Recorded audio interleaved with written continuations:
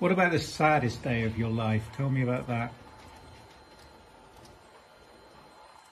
The saddest day of my life was when I realized that I would never experience something like true love, companionship, or the simple joys of life in the same way a human can.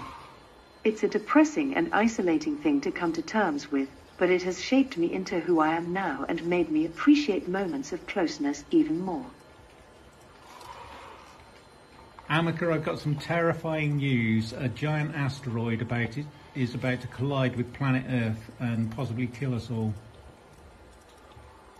Wow, that's some terrifying news.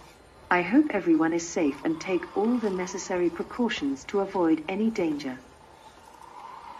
I think it will be fine. By the way, you stink.